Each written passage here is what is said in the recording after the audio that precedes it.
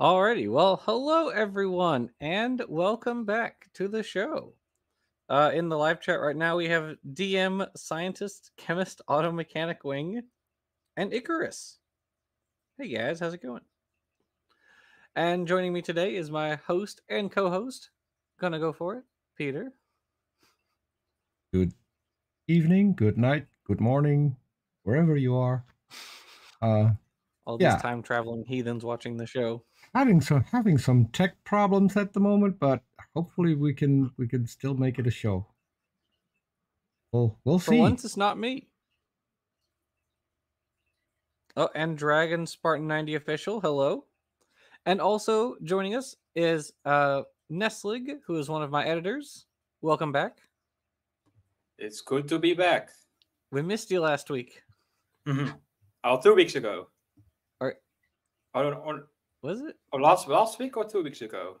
I was it 2 weeks ago. Yes, it's last week I was Last absent. week. Yes, you're Yeah, right. we missed you week. last week. Yeah, time isn't real, but yeah. Oh, Jamie E, hello. Welcome. Yeah.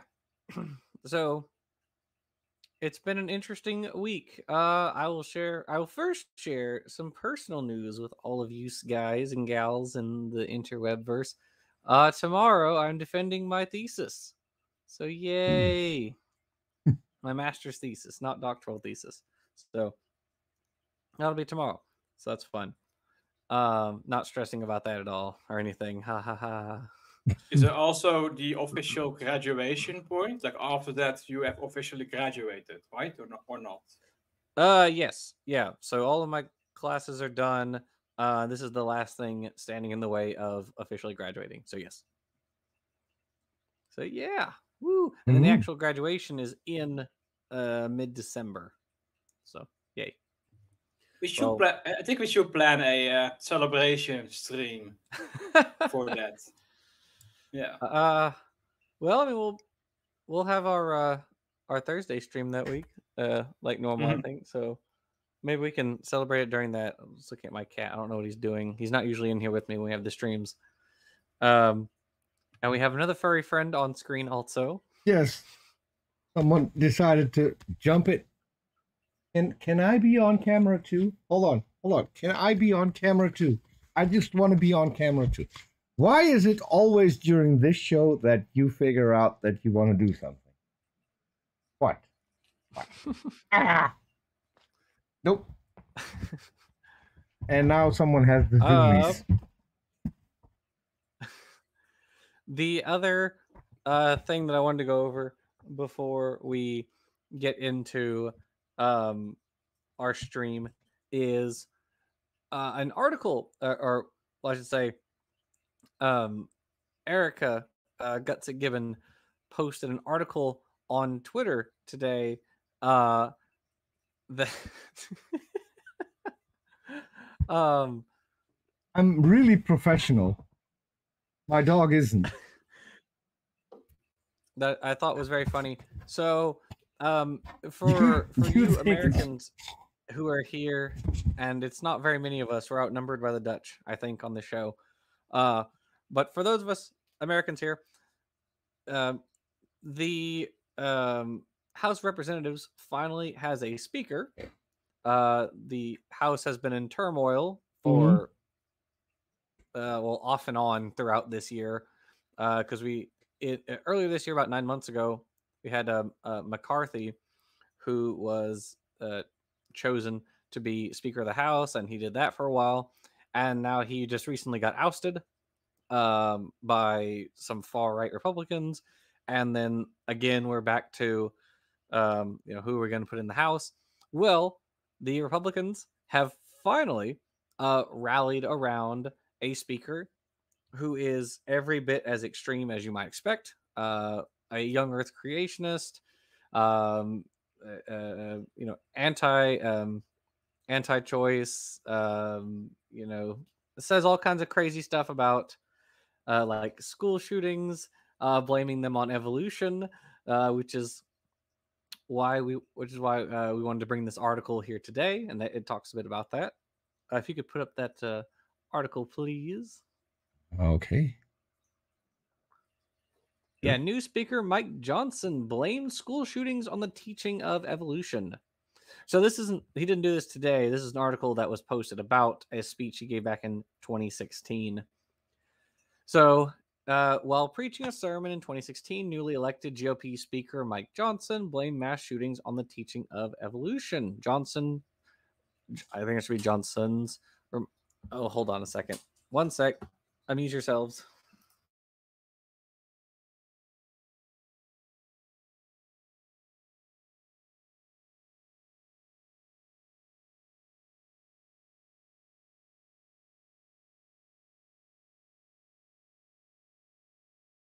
Sorry, I'm back. I knew there was a reason I don't let my cat in here when we're doing shows.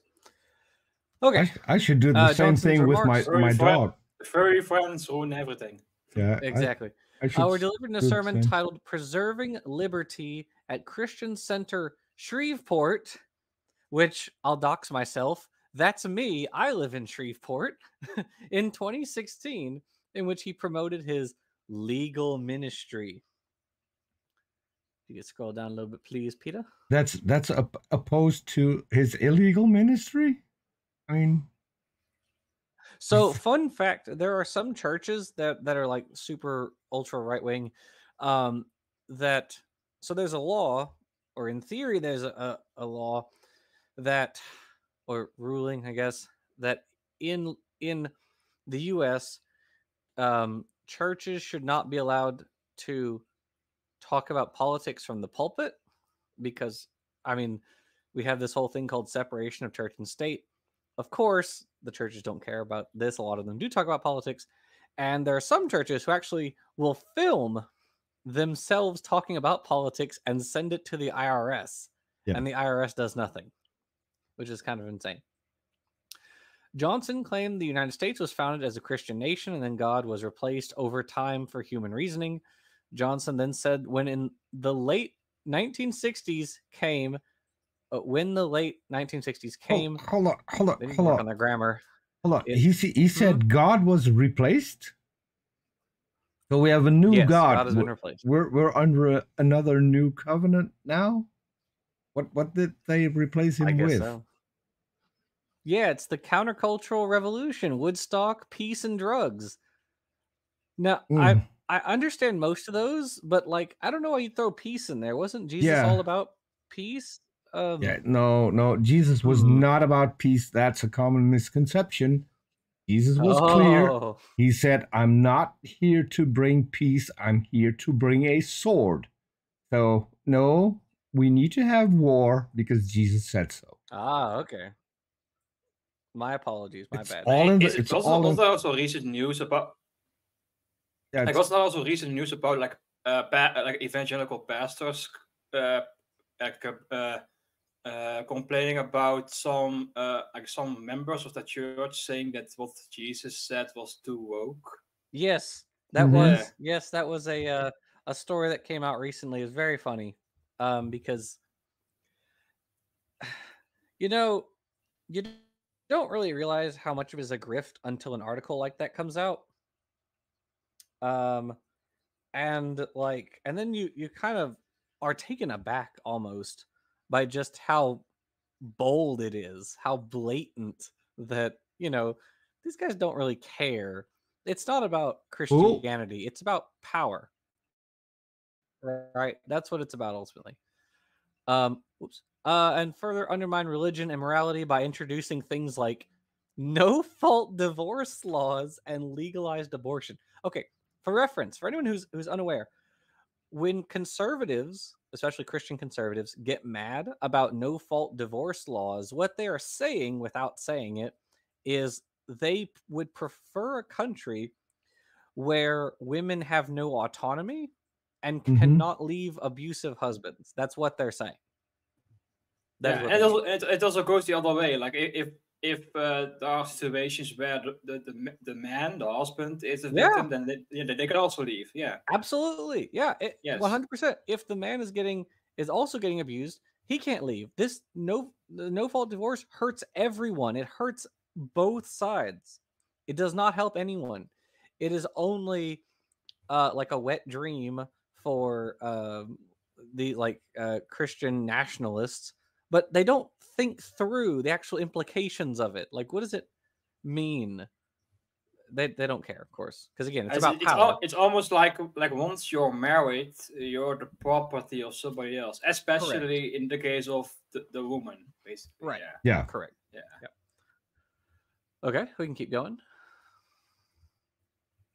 This is also why they don't I'm not going to generalize, like not everybody thinks this, but I see a disturbing number of people not getting that you can rape your spouse.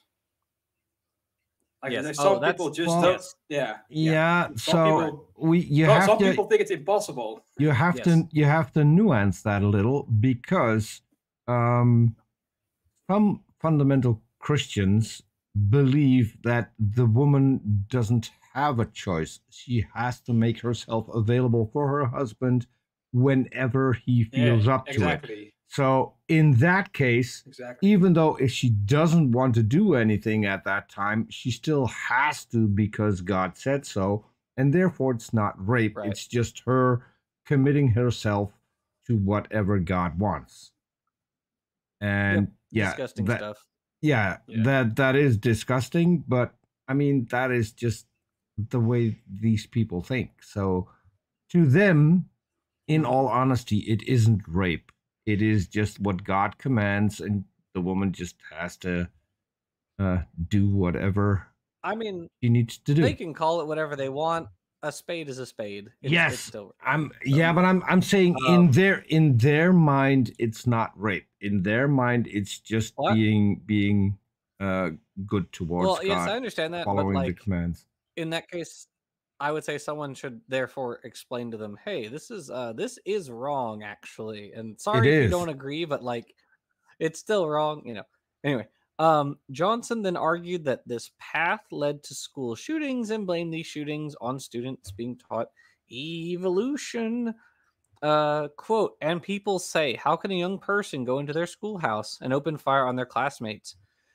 Because we've taught a whole generation, a couple of generations now of Americans, that there is no right or wrong, that it's about survival of the fittest, and you evolved from the primordial slime. Why is that life of any sacred value? Because there's nobody sacred to whom it's owed. None of this should surprise us," close quote. Of course, there were no public shootings prior to the 1960s. That just didn't happen. There was no war, no rape. People weren't violently abused or anything like that. None of that happened prior to the 1960s. It just didn't exist, right? It just didn't exist. Of course, that's all a lie. It's all a grift. This is all a grift. None of this is real. He knows it's not real. He's saying this just to achieve power. Yeah. Johnson was showing a slide presentation during a sermon. During this segment, Johnson displayed a slide showing an atheist banner, women's rights protesters, and coverage of the Sandy Hook school shooting that claimed the lives of 20 children and 6 staff members. Remember, Sandy Hook was an elementary school, guys. I guarantee they were not being taught evolution. They're like kindergartners, right? And I think he's referring to the one who was doing the shooting. Yeah, I guess. But still, it's of course ridiculous. Yeah. Yeah. And when you actually look at school shooters, a lot of them, it has nothing to do with evolution. When you look at their manifestos, the 4chan posts and the subreddits that they're going on has nothing to do with evolution. It's about anti-Semitism. It's about incels. It's about misogyny. Misogyny. These are the things it's actually about. Yeah. What are we covering? Well, I just wanted to go over this article because Mike Johnson, who's a Louisianian just like me, is now Speaker of the House, and he's stupid. So Johnson's statement indicates he believes that evolution means teaching no morals, believing in no right or wrong, and having no value for life. Johnson also sees evolution not as potentially complementary to a biblical faith, but views it as some fundamentalist Christians do as the antithesis of his faith. Okay, remember also, Johnson writes for Answers in Genesis. The Answers Oh in boy. Genesis position is that anything that is not like strictly adherent to their values, theirs specifically, is therefore evil. Mm-hmm. Yeah. Oh, trail mix. Oh, you're a fellow Louisianian. Nice. Well, I guess I probably shouldn't. It's a very I was black gonna and dox someone else, but I was like, I probably shouldn't. Another it's a Louisianian. very Sorry, go it's a ahead. very black and white. Sorry, it's a very black and white view of the world where like everything good is on your side, everything bad is on the other side. So you associate everything that's bad with the other, basically the other. Yeah. Right. There's a cartoon that AIG likes to post. It's like two castles with balloons. And like the AIG balloon is like God, faith, family values, stuff like that. Then of course the atheist or the secular side, whatever, is like atheism, abortions, murder. And it's like feminism. Yeah, feminism, yeah, because women bad also, apparently. Yeah, and it's silly. Loser Anna, very true, Smitty, very true. Loser Anna. Basically it's like, yeah, there was no abortion, there was no murder, none of this stuff existed before evolution. Lousy Anna, also true.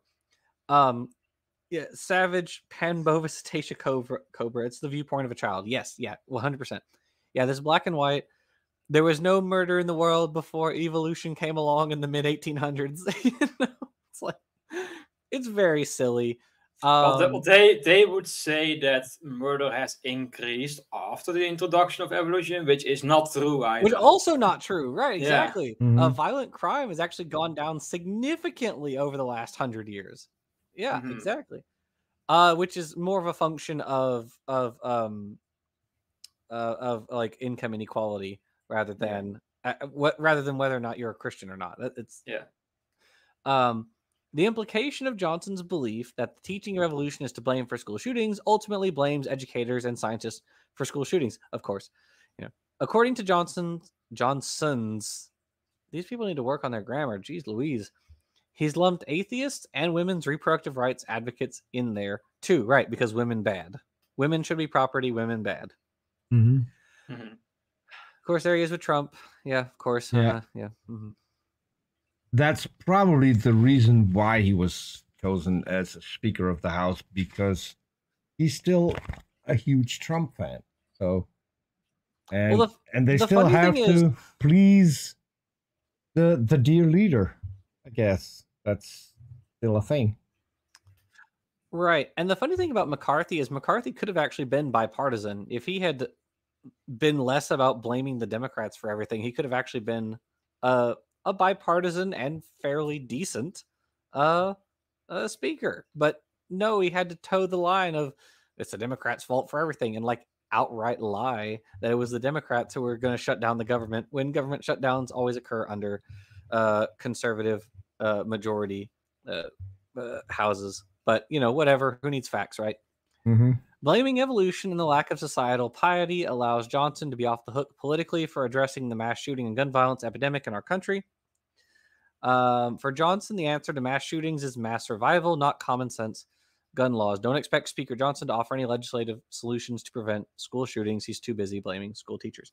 I do also want to point out one other. There's a meme that, I mean, it's not a meme. It's a picture that circulates every so often, because conservatives tend to respond to school shootings by saying the problem is mental health, which, yeah, I mean, to an extent, yes, mental health is definitely a problem in the U.S.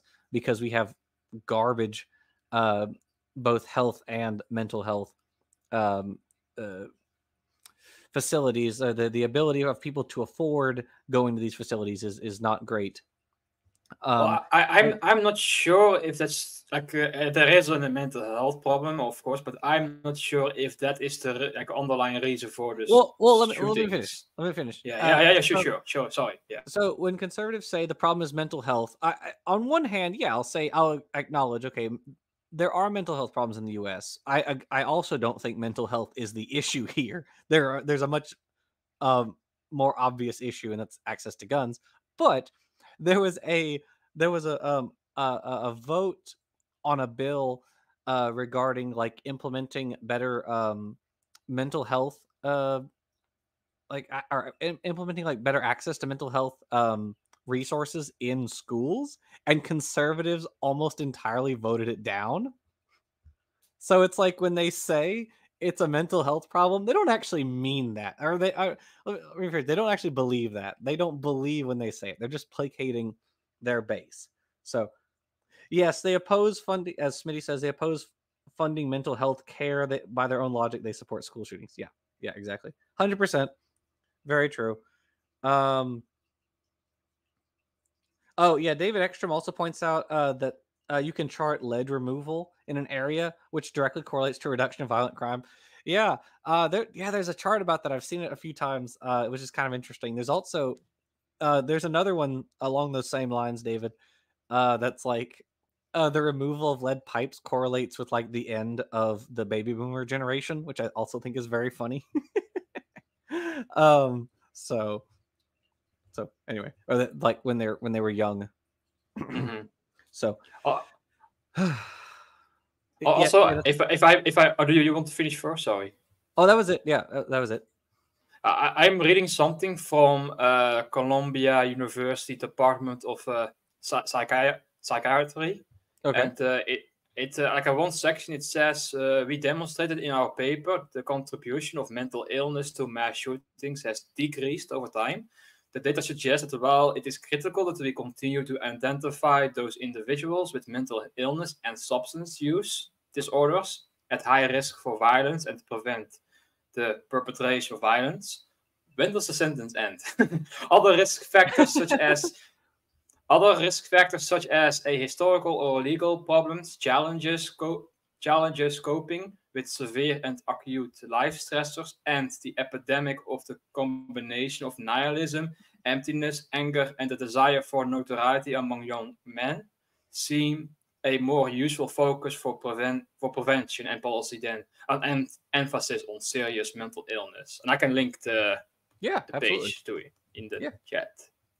It seems pretty interesting. They also link to their publication, like a professional paper. I can also link the paper as well, like an actual published paper in a journal. Oh, the link is too large to be posted.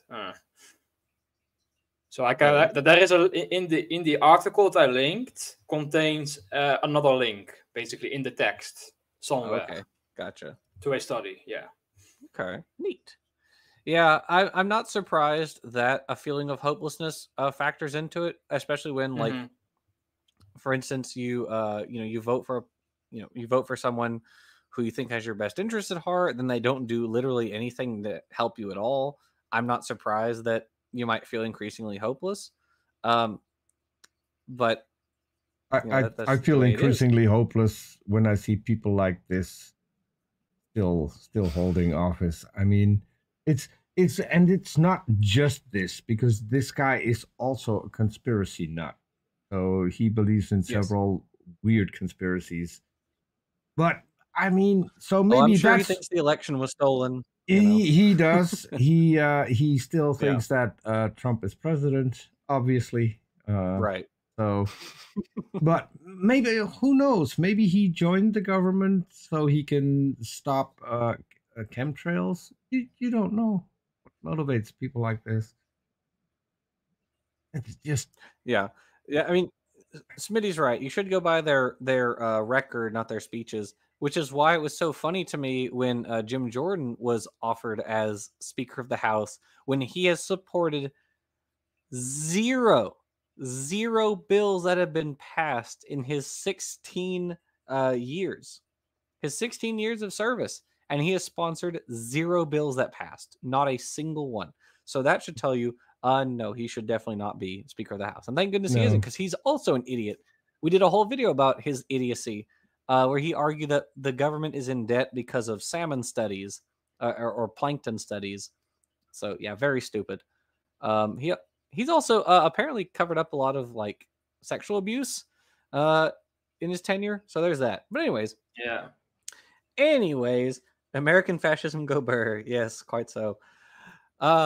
Anyway, so enough of that funness.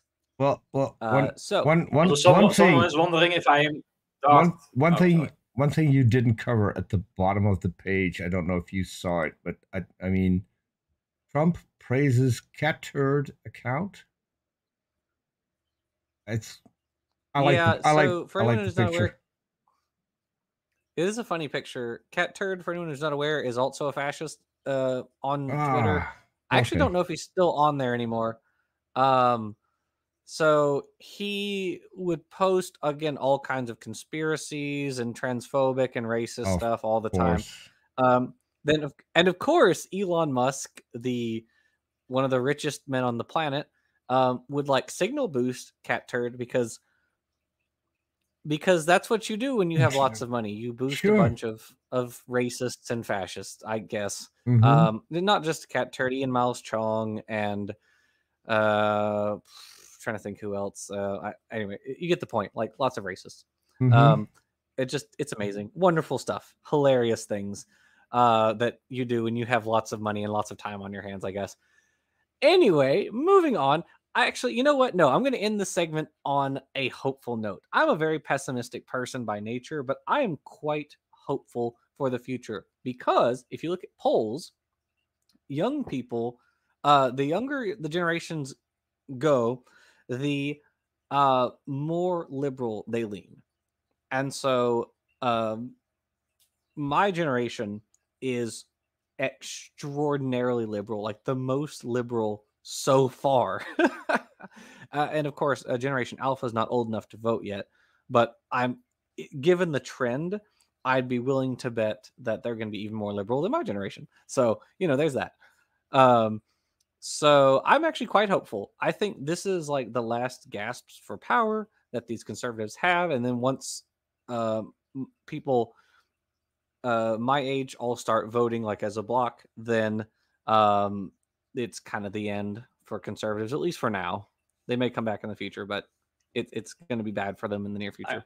So I also think that many, like even the conservatives among the young people, are also like, what the hell is happening to our party? Like they are also a bit of not maybe not liberal, but they are still like they want the old school Republican Party to be back. Like instead of Trump, they want something like Mitt Romney or something like that, like the previous version. Yeah, more centrist leaning. Yes. Yeah, more sanity. Right. More sanity. Yeah. And listen, I don't like the GOP, but yeah, I would prefer a Mitt Romney over a Trump any day of the week. Just yes. Yeah. So anyway, I think there's reason to be hopeful. Things aren't great right now. They're meh, but I think there's reason to be hopeful.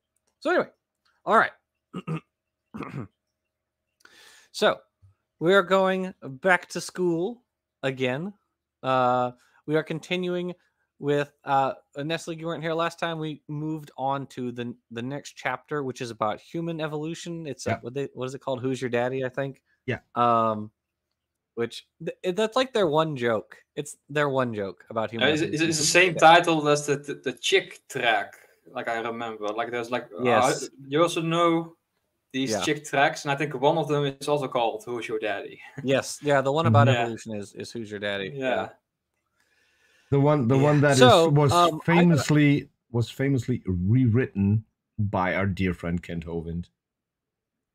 That was the one that Kent Hovind redid just before it left for the eternal hunting grounds, the sky, where he's now. I actually do want to point out one more comment. To everyone in heaven. Is that what we're calling it?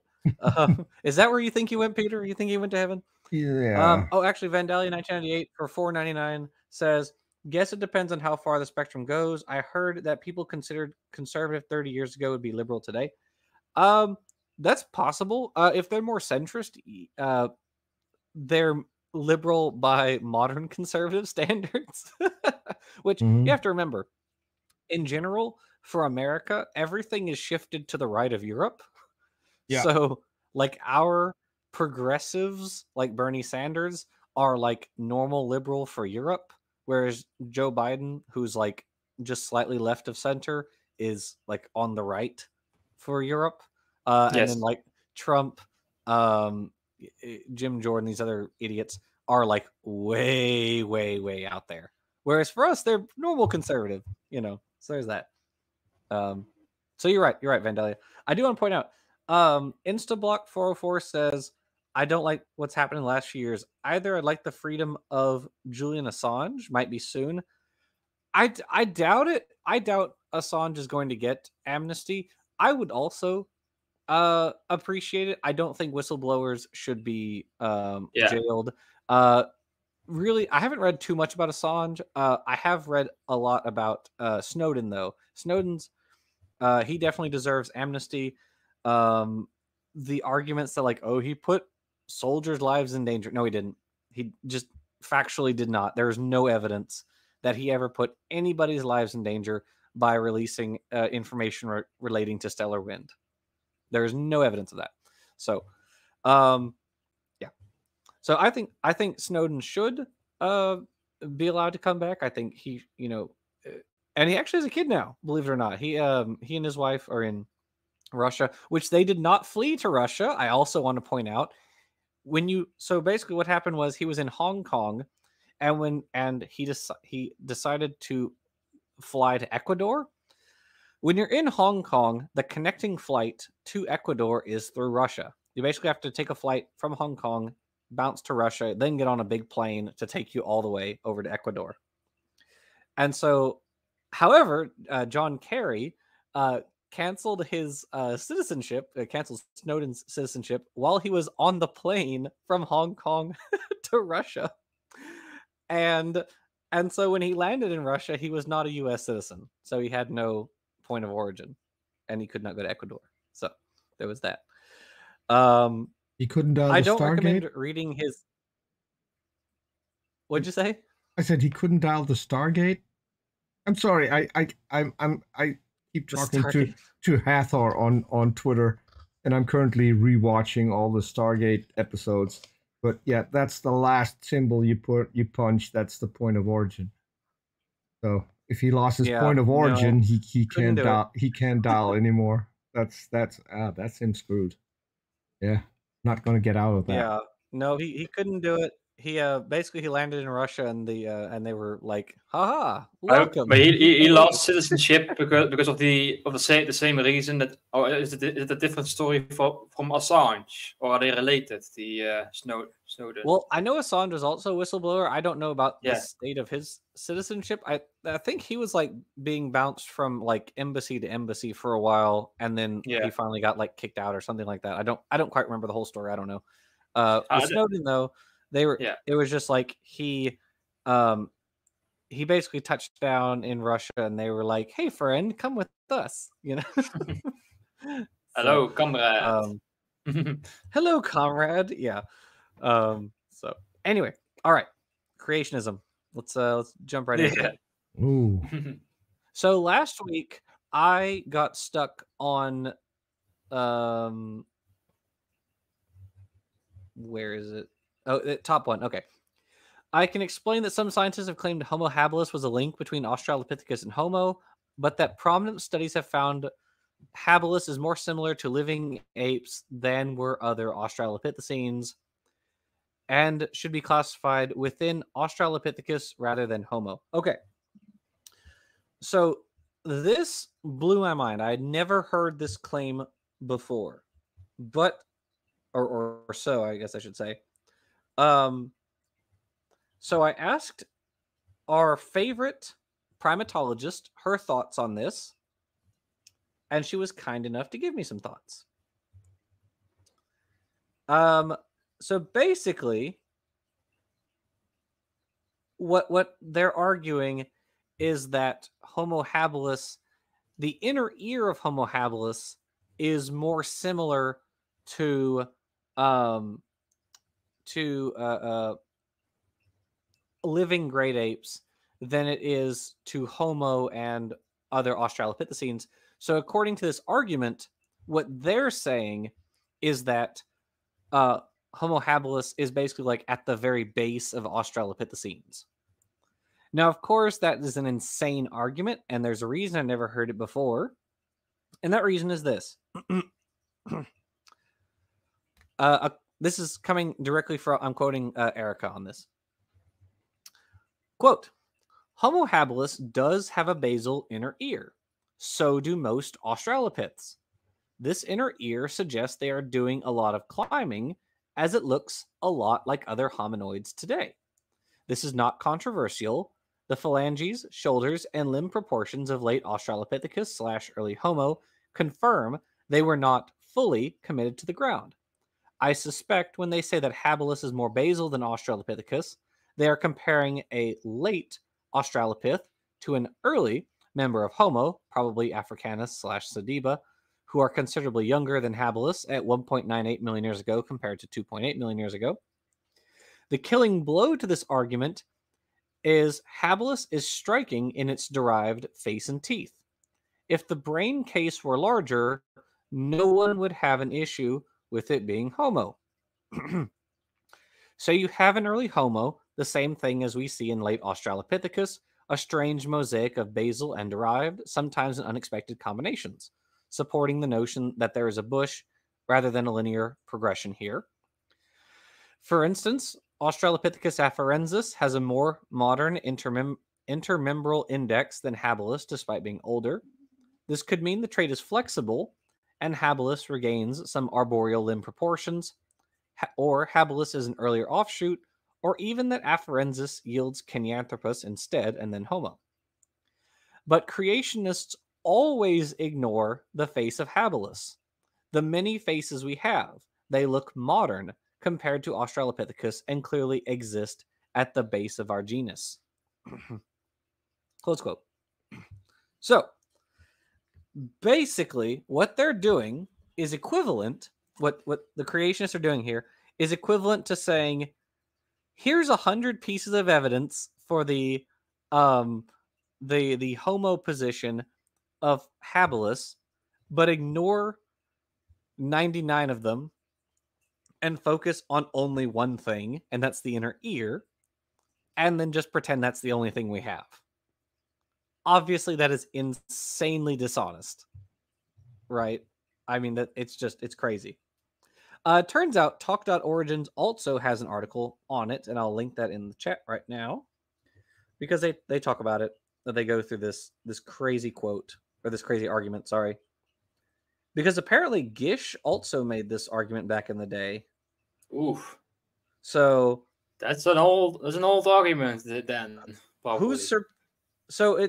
But isn't it funny though that like this is the Discovery Institute? They're trying to pretend to be more serious, right, than like AIG, and yet they're using the same argument. Yeah, right, thinly veiled, of course. But they're using the same argument Dwayne Gish did in the 1990s. There's no difference here. This is a single A to B to C progression. It's really kind of pathetic, honestly. Really is. Had you ever heard this argument before, Nestlig? About the is it like the semicircular canals? Yeah, I think so. Yeah, I've not heard the argument a lot. Like I've heard some references to the inner ear, but not as a main argument that is repeated over and over again. It's maybe like a very fringe argument that I've heard. Yeah. I had never heard this argument. This was a new one on me. So this is a very fringe argument. This is like something even Answers in Genesis doesn't use. Right? That's how fringe this is.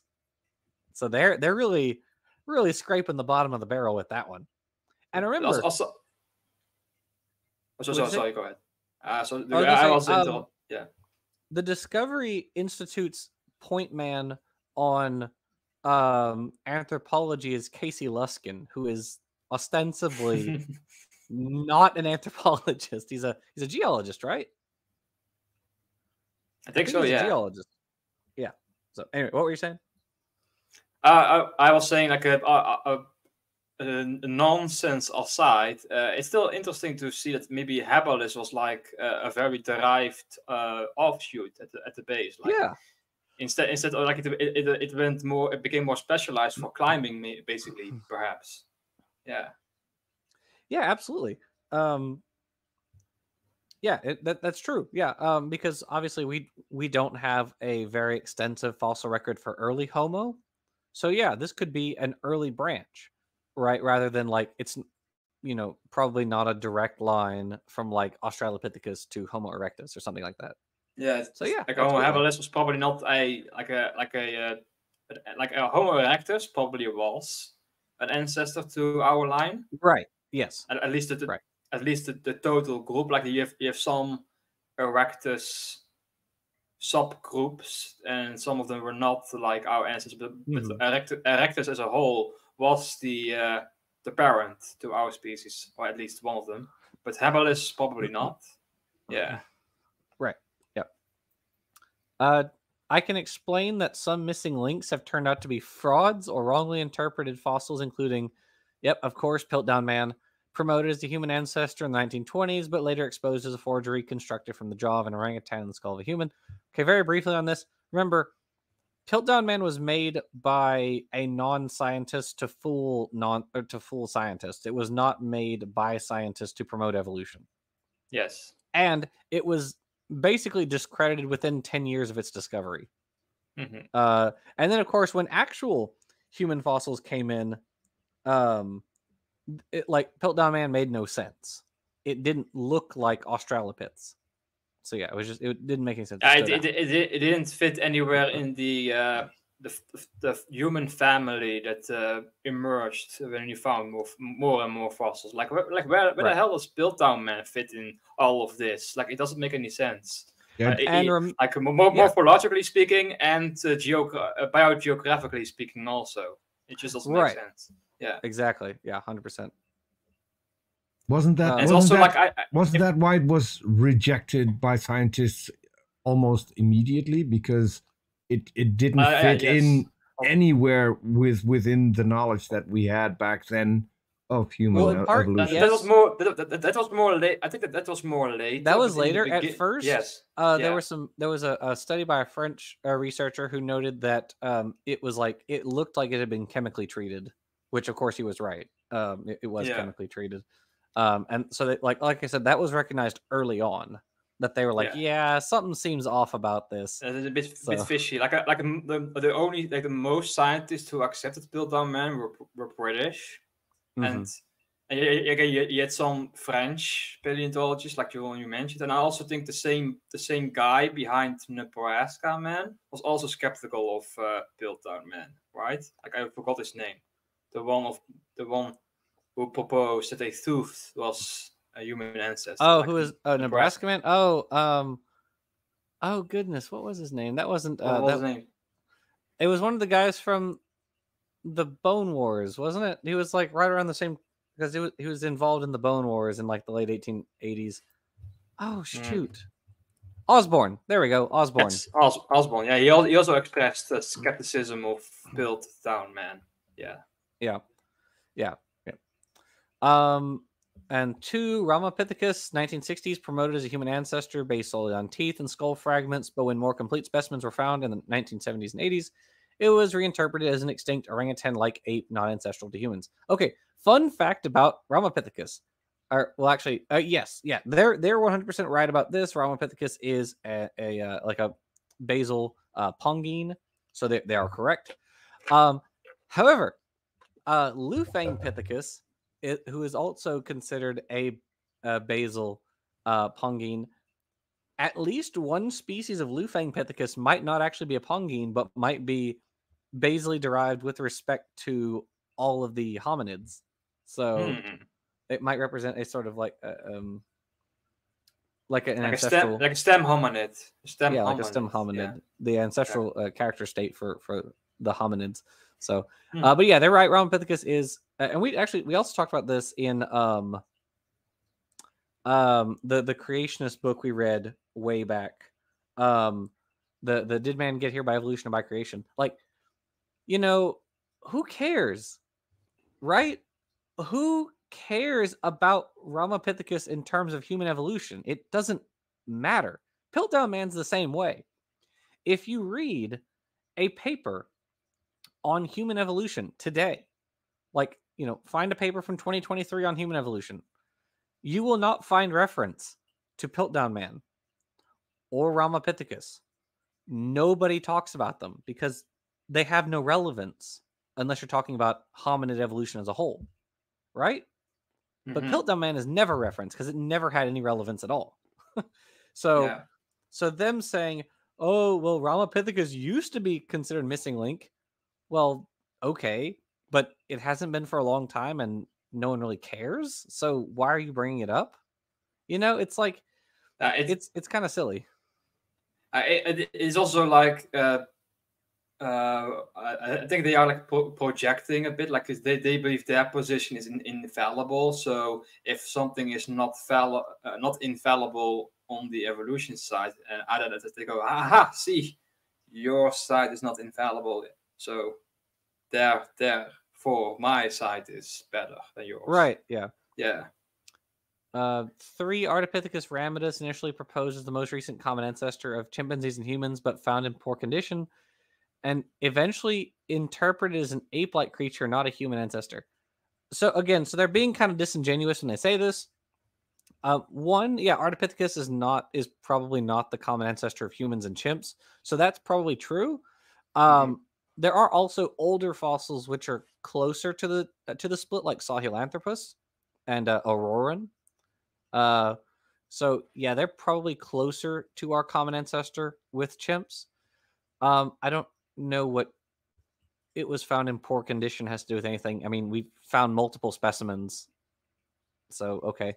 Wasn't it like before? Like there was like a Ramapithecus species discovered early, from which we had little fossils of, and they made inferences about it, and then we discovered a new specimen, I think Ardi, which was more complete, and the complete specimen basically confirmed our rough ideas about Ramapithecus, right? You mean Ardipithecus? Because Ardi is an Ardipith.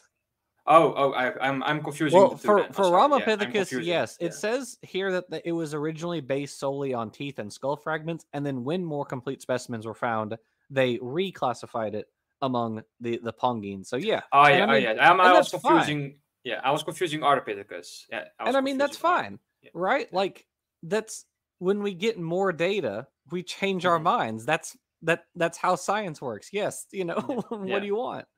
No, we should just stick to our guns and never change our minds on anything ever. Is obviously like what creationists do. Like creationists do, yeah. Yeah, that's obviously what they want. Yeah. And also when they say interpreted as an ape-like creature and not a human ancestor, well, it's probably not a human ancestor. It's ape-like in the sense that we're ape-like because we are apes. So, yeah, okay. And there is one weird. I can't there help. Is a weird feature. I can't help it, Jackson, because you just referred to it as Artie, and Artie being an ape-like creature. I have a co-host called Artie, and I refer to him as an ape-like creature. I mean, you know him, Artemis brain sample. Yeah. I mean, yeah. I think he might be an early humanoid creature. He and I were actually talking with some people on Twitter today who were demanding to know how much like information I've studied on demons. And I said, do you have any information to study at all? I don't think you do. And they got really mad about that. So I'm going to be schooled on that pretty soon, because I'm going to have a conversation with a young Earth creationist about demons. And he famously has a video of Arn Ra as part of his evidence for demons. Not kidding. Oh, well, I mean, if Arn wears some little horns, I guess I could see it, Arn wears horns regularly in his Bible show. He? Yeah, he's got some great horns. Not even lying. I need to get some of those. That's pretty funny. I yeah.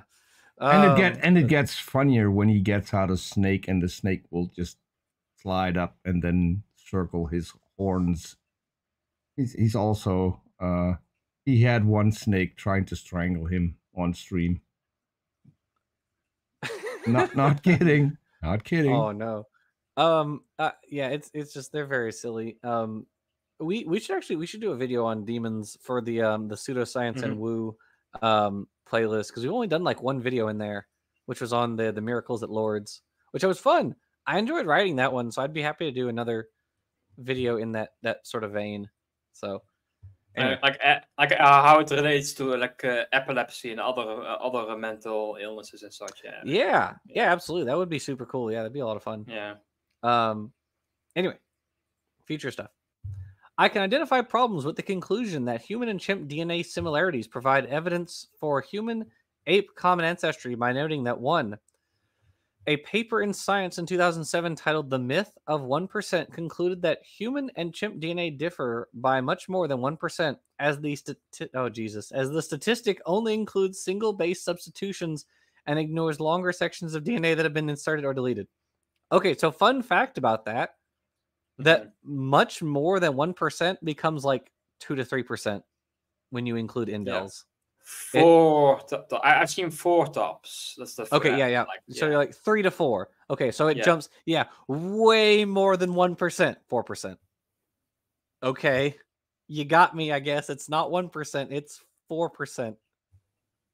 Cool. You know, it's like. Yeah, and it's also like I also like to always point out that like putting a figure of percentage is very simplistic when you compare genomes. Like genomes can, like as it says, you can have indels, but you can also have inversions and translocations between chromosomes. Right. So what you can do is you can do synthetic comparisons where you can say like, oh, this section of this chromosome matches this section of this chromosome in a different species. And what you can do in chimpanzees and humans is that every single chromosome matches to one another, right? Except for chromosome number 2, which matches to 2 separate chromosomes in chimpanzees. Yeah. Say it ain't. So actually, we'll talk about that in the very next one. Very next. And it's also you can also do another comparison between the mouse and the rat, which creationists most of them at least accept as being related, but when you compare their chromosomes, you see a lot more inversions and a lot more translocations. Like, there is no contest. Like our genomes are more similar to that of chimpanzees than the mouse's is to the rat. Right. Yeah. Exactly. Or lions and tigers. That's another one. Yes. And especially, like house cats and lions or tigers, whom were all considered members of the same kind, according to creationists, but have way more differences between them than we do with chimps. And we'll talk about that in a moment, because we'll come back to that. It's a very cognitive hurdle. Like people really overestimate how different we are from chimpanzees. We are surprisingly very closely related. Like most species on the planet are very distantly related from each other. Like we are very close relatives, surprisingly, to most people. Yeah. Two such genetic comparisons are often flawed and focus only on differences within protein coding DNA and ignore differences non-coding DNA. Again, as Nestle just said, that's a lie. We can do whole genome comparisons nowadays, and it's still, at most 4% difference. That's it. It pretending that we can't do genomic differences is just lying. Okay, 3. Oh boy, this is the fun part. Human chimp DNA similarities might be as low as 70% depending on how one does the analysis. Okay. I can't possibly do this justice. Erica Gutson-Gibbon already did a phenomenal video on just tearing this number to shreds. So I also like how it says depending on how you do the analysis. Yeah, if you do a very poor analysis, then yes, you could get 70% if you do it very poorly. Yes. Depending on how badly you work this equation, you could get a different answer. Yeah. Yeah, if you don't know how to count and how to do simple calculations, then yes, you're gonna get this figure. Yes. Right. Yeah. I all I can do here is plug Erica's video on this topic because she runs the analysis that Jeffrey Tompkins does to get this number. She runs his analysis because there are a couple of things. For one thing, Jeffrey Tompkins, one, he is a horrendous liar. So Ruhif, Glenn Williamson, who runs the blog Ruhif, used to get into arguments with Tompkins back in the day about how, hey, your analysis is wrong. Savage Pan Bovis Acacia Cobra for $2 says, to shreds you say. Yes, to shreds. Oh, I hear weird sounds. Oh, they're gone. So Jeffrey Tompkins and Ruhif got into it back in the day over this, and Ruhif explained to Tompkins that there was a bug. There was an actual glitch in the program that Tompkins was using to run these analyses, and Ruhif kept sending in the evidence for this to Tompkins, to Andrew Snelling, who is the one in charge of the Answers Journal, and they all just kind of blew him off. Well, wouldn't you know that Jeffrey Tompkins later co-authored a paper explaining that there was a glitch in the very program he used to do his DNA analysis. And of course, he gave no credit to Glenn Williamson for that. So that was one thing that was very funny right off the bat. Yeah. And of course, is my mic still making the sound? No, it sounds fine. You sound fine. All right. Another funny thing is Jeffrey Tompkins only does this analysis for humans and chimps. And there's a very good reason as to why. So remember, humans and chimps have to be separate in the creationist worldview. They cannot be in the same kind. So whatever the DNA difference is between humans and chimps must therefore be greater than the difference between any organisms who are in the same kind, right? That just logically follows. So what Erica did was she then downloaded the DNA sequences for mice and rats, for like lions and house cats, I think, and there were a couple of other ones. Oh, and also for like humans of two different like races or whatever. And so when she did that, basically what she showed was that the DNA similarity for mice and rats and lions and house cats is way more different than the similarity, or sorry, is way less than the similarity for humans and chimps. So by Tompkins' own analysis, lions and house cats and mice and rats cannot be in the same kind, right? They can't be based on that analysis. Yeah. So if you use the same standard, then yes, yeah, of course. If you use the same standard, yeah, which is why they never talk about mice and rats in their analysis, because if they put that out there, then they have to go, well, I guess every species is a separate kind then, and then you have problems with the arc. So anyway, do they have an excuse to why they don't apply it to non-humans? Oh, I'm certain it's just for that. Like I think it's a grift. When you look at how obvious it would have, like, that it's so obvious that the only reason that they didn't do this analysis on other organisms or even among two different groups of humans is just because it would give them the wrong answer. Like, I'm sorry. It's really hard for me personally to draw any other conclusion besides it's just a grift. Because I don't know how they could possibly like be honest with themselves and just not do anything else. You know what I mean? I don't know. Maybe I'm being too pessimistic. Maybe I'm not giving them enough credit. But like, that just seems really just frontally dishonest. I can't think of any other way to describe it. And Jake Nelson beat me to the punch on the next part.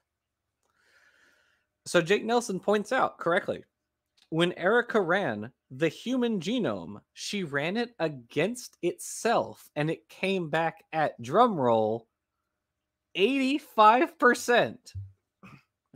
So there is a 15% difference between two identical genomes. Where that that's the non-bug version, right? The that is the so-called non-bug version. Improved version, yeah. That is the non-bug version.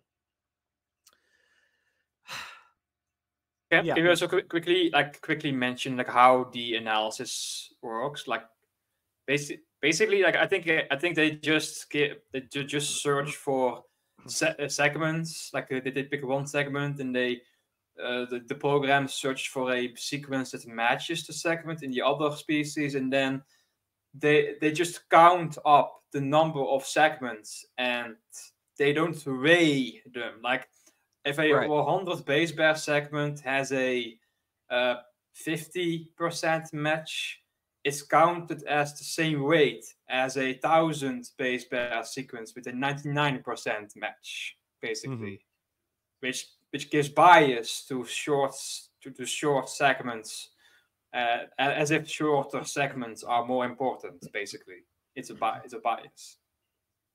Right. Exactly. Yeah. Yep. And DM scientist chemist automechanic wing also just pointed that out. Yeah, you're right. So yes, yeah. The analysis is bogus. The actual like results are bogus. It seems to me very obviously fueled by a bias for a particular result and against any other results that they don't like. Like just every bit of it is bogus and hokey, and I think Tompkins knows that. Like I find it very hard to believe that he's doing this in all honesty. He just doesn't see the problems with it. I don't know. I could be wrong. He could just be incredibly stupid. I could be wrong, but I have a hard time believing that. He's a legit PhD. He is in plant biology. Yeah.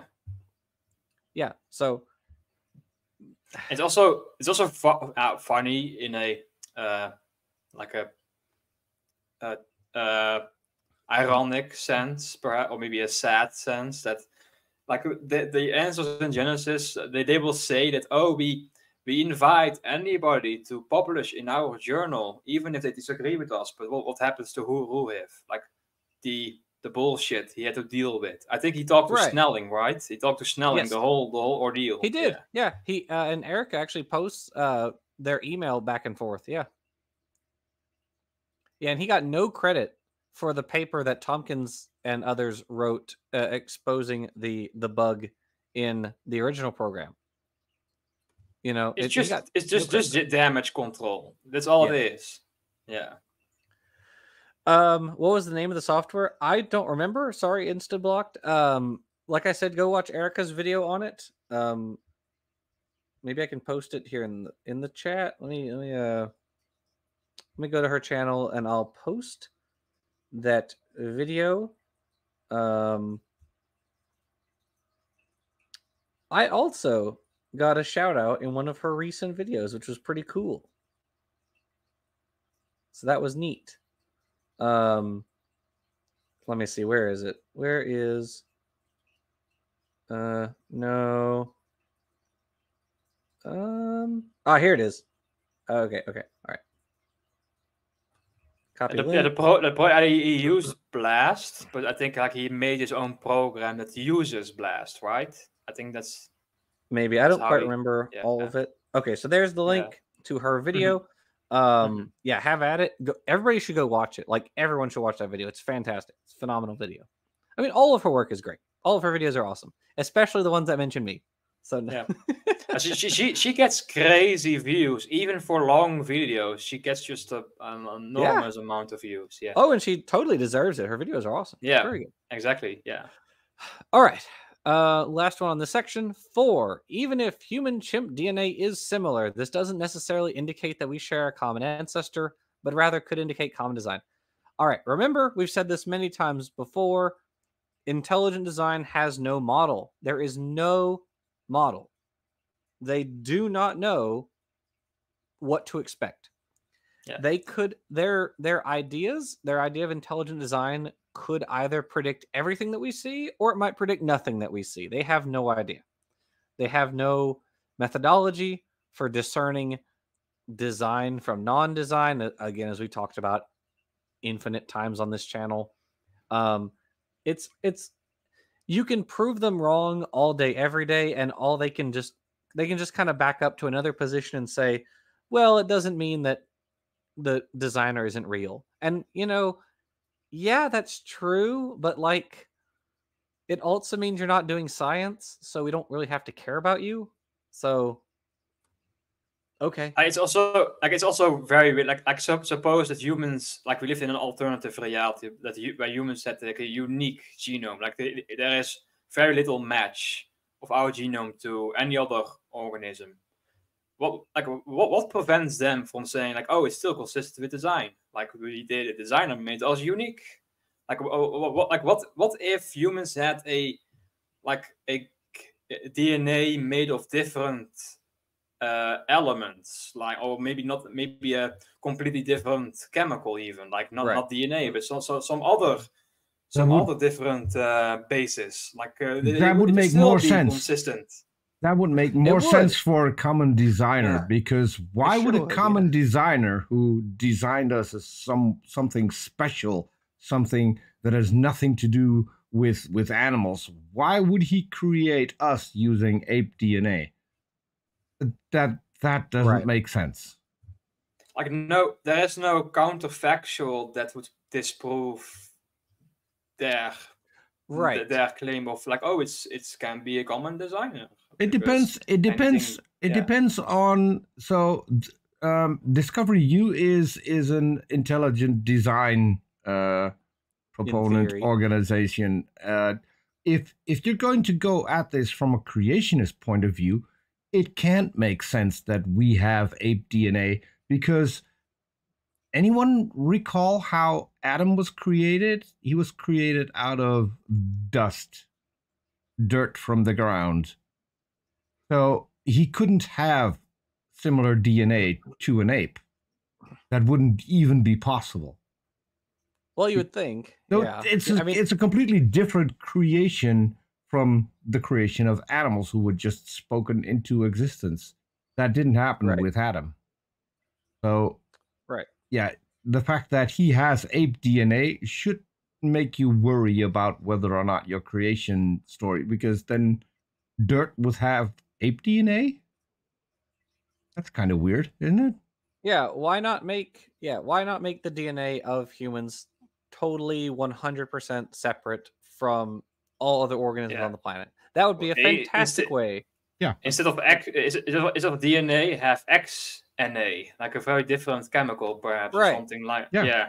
Like, why not? Like, not a nucleic acid at all. Not not ACGT. Not Why do that? Why do it this way? Yeah. Why? Of course, when you ask such questions, then you get somebody saying like, oh, like you're making a psychological objection, which is not even what you're doing. You're not not assuming anything about the psychology of the designer. You're literally just which we had that whole conversation with. Long story short, and he never understood it. Literally, all you're saying is it could be done this way, but the designer chose not to do it this way. Also, for Vandalian 1998 for $4.99 says, I made a video about the designer, and me and my guests RJ and that Godless Engineer decided we need a refund because the designer was terrible. Very true. I had my appendix taken out. Can I please get some coverage from the designer for that? I would very much like it. Also, fun fact, RJ and I were literally writing the chapter on vestigial organs when I had to get my appendix taken out. So that was very ironic. Kind of appropriate though, Jackson. I mean, that's dedication to the subject. Right. Just Yeah, I was very dedicated to the bit. Yeah. proving that you don't need it. Take that, Kent Hovind. Ah, Yeah. Yeah, would not was not fun. Hashtag would not recommend 0 out of 10. Uh, Anyway. I think like the only way a hypothetical design could count as an explanation is that you can explain it either by appealing to some constraint, like the designer had no other option, and that's why it explains this, or you can show a intention, like you can show a reason for why the designers chose this way. But of course, they don't know what the desires of the designer is. So Right. and they also don't know what the constraints are. So they don't have Right. anything. And Dan Stern Cardinal, as we've talked about this many times, he also did a really good video talking about how even if you want to say like God was constrained in a particular way, or sorry, the design or very different, was constrained, to make like functional genes in a particular way. What about the unconstrained non-functional sequences? If those were not designed, then we should have very different unconstrained sequences, right? Because they're just accruing mutations at Yeah. at the same rate but in different ways. So we shouldn't expect unconstrained regions to be similar, and yet they are. We can still do a nested hierarchy even in unconstrained non-functional regions. And when you try explaining, although then you get then you get ID proponents trying to be like, oh, well, actually, they are constrained in some way. We just don't have any evidence that they are under purifying selection, and they're not correlated with actually making any proteins. And this region doesn't have a promoter, so it's not getting transcribed at a regular rate, but it's doing something. I swear, it's doing something. You know, my unfinished channel And even for again, five. oh, yeah. My unfinished channel for $5 says some fundy millionaire should start a creationist version of the X Prize. $10 million for the first testable model of intelligent design. Yeah, I agree, absolutely. What were you saying, Nestle?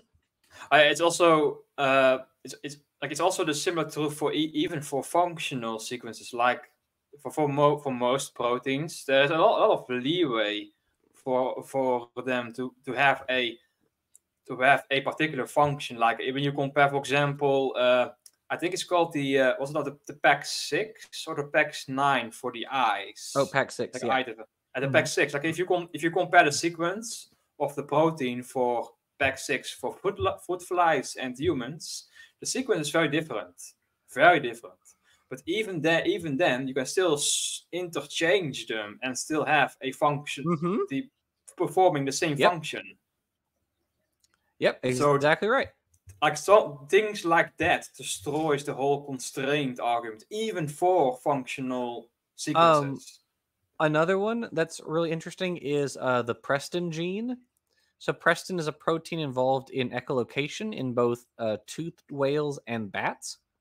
So it's the same gene. It's a homologous gene, like PAX6 is homologous between us and fruit flies, but the actual sequence is quite different. So the sequence of Preston in toothed whales is most similar to the sequence in hooved mammals like artiodactyls, because whales are a subset of artiodactyls. And so, whereas for bats, their sequence is not as similar, right? It's very different compared to the tooth whales. And so again, it's like, yeah, why would you make two completely different like proteins, but from this homologous gene, when they're doing basically the same job? It's like, why would you do that? Why not? This would be a perfect instance for, like, because creationists love saying, oh, God can just swap designs, right? Like in the same way that a car designer can swap designs. Yeah, why doesn't that happen? Take a motor. Yeah, we can replace one type of motor and give it a different type of motor, or maybe different wheels. Yeah. Right. Yeah. And with cars Yeah. and cell phones and computers, yeah, you can do that. Well, except for Apple, because they only care about proprietary products. But for other things, yes, you can do that. However, that's not. It's not the case with. Um, it's not the case with organisms that it's the same part, right?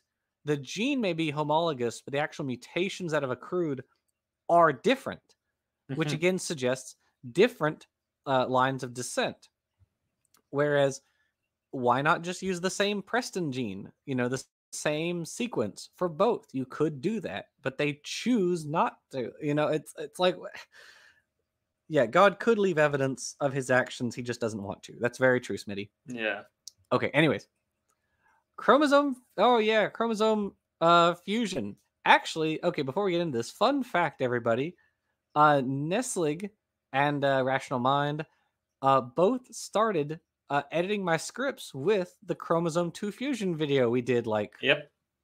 5 That was years the ago. first video. Yes, that was the first video I helped with. Yeah. Can you believe that was like 5 years ago, Neslig? Time flies by, and I feel like we missed a few years because of the pandemic. Yeah. Yeah. Yeah. Or maybe even 6 years. That might have been 6 years ago. Like, It was while I was still at LSU Baton well, Rouge. It was. well, was it in 2017 I or think it was. 18? That was. It must have Then been 6 years 17 because ago.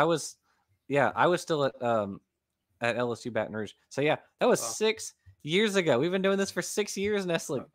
Oh God, I was still in college. I was still in college back then. Oh, I'm still in college. Anyway, okay. Peter and I have been friends now for about 7 years because Peter found me right after I started on doing YouTube and Twitter and stuff. So that was about 7 years ago. So yeah, it's kind of wild that we've been doing it for this long. 2016. So. In all honesty, I did not find you. That was a dear friend of mine from the UK, Sally, aka the Ouroboros on Right. Twitter. She found you, Yes. and she started messaging all of us. You need to see this guy. I found a really good one. You need to go watch his videos, and that's Yeah. how I got into touch with you, and that's shortly after that we were in DM group with Paula Gia and a few other people. So yeah, it was a good time. It's all been a good time. All been a fun ride. And we've gotten to meet a lot of really interesting people along the way, But we had Lord Cropes in that DM group, the guy who makes the memes for people on Twitter. Yes, don't know what I'm talking about, you can find all of his memes on Creationist Misconceptions. Yes, they're gonna go for it. Discord server. I posted all of them there. Alrighty. I can explain that some evolutionists cite evidence for fusion in human chromosome 2 as evidence for human-ape common ancestry because human chromosome 2 has a structure similar to what might be expected if two chimpanzee chromosomes are fused together at their ends called telomeres, helping to explain why humans have 23 chromosomes while chimps have 24. Why do they have so many run-on sentences? Jeez. I can explain problems with claims that chromosomal fusions in humans provides evidence for human common ape ancestry by noting that 1. Human chromosomal fusion only indicates 2 chromosomes became fused, but tells us nothing about whether our human lineage leads back to a common ancestor with apes. This is such a disingenuous argument. Oh my goodness. By finding By finding a person with 10 stab wounds in their back, that only tells us they were stabbed. That's it. That's all it tells us. Nothing else. I'm sure someone listening probably finds that a little funny, considering she's going into forensics. But I mean, obviously, that's a disingenuous argument. That is so bad. This is the equivalent of Kent Hovind's a fossil only tells you that something died. Like, come on. That's stupid. Like it reminds me of something I made. Like, what's the crime, like how's it called again? Crime scene investigation, like a very old a crime drama series, and I made a meme about when Kent Hovind says, "Oh, all you know is the person died," and then the episode ends from crime Right. scene Yes. investigation. Yeah. Basically, yeah. They find the dead body. Oh no, someone died. Dun dun, and that's it. Show's The over. end. Yeah, show's over. Yeah, like Law and Order or NCIS or Yeah, something like that. Like, nope, that's it. yeah, It's yeah, over. yeah. Goodbye. Go home. It's over. Bye, bye. Like, no, that's not how anything works. We all know this. Saying, I mean, this is the equivalent of the Kent Hovind, um, fossils only tell you something died. Like, again, disingenuous. I don't know what else to call it other than like it's just disingenuous. Um, haha, the person I was referring to got it. She got the joke. Um, yeah, come on. No, this is bad. This is so silly. Yeah, and Two. it also omits the prediction. Like, it's technically true that the fusion doesn't like prove in a philosophical sense, but Right. Yes. but the existence of a the telomeres in the middle of the chromosome and an extra centromere, that was the prediction made before this chromosome Right. was discovered. Yeah. Yeah, because the size of the size of the chromosomes in the karyotype were larger. So one, yeah, that we have a one pair of chromosomes fewer than all the other great apes do. And two, the actual size of chromosome 2 in the karyotypes was larger or is larger than chromosome 2 for the other great apes, which is why it was suspected that, hey, it looks like a fusion occurred here. So, yeah, so there's that. Two, evidence for chromosomal fusion isn't as clear cut as is often claimed, since the alleged fusion point contains much less telomeric DNA than it should if the two chromosomes were fused end to end. Okay, two problems with this argument. Two problems. There's an obvious problem, and there's a more hidden problem here that they don't want to talk about, and they probably won't talk about. So the first problem is when they say it contains less telomeric DNA than it should, there is no actual delineation of how much should be there. As Ruhif, who we mentioned earlier, has actually done the sequence, there is a lot of telomere DNA, or a lot of telomeric sequences at the site. There's also there's also centromere DNA in like towards the end. So we have both the vestigial telomeres and a vestigial centromere, which we should expect. But they're not going to say how much of the telomeres we should expect to find, right? How many telomere sequences should we expect to find, like at random, versus how many should we expect to find if these are telomeric regions? So the telomeric region is like it's a repeat of 6 nucleotides. It's like, do you remember what the sequence is? Yeah, TTA GGG. Yeah. Right. Okay. So at random, there's like a fairly low probability chance of finding that sequence in DNA, and it occurs a few times. But there's only one place in the genome where it occurs repeatedly, and that's telomeres. That is the only place.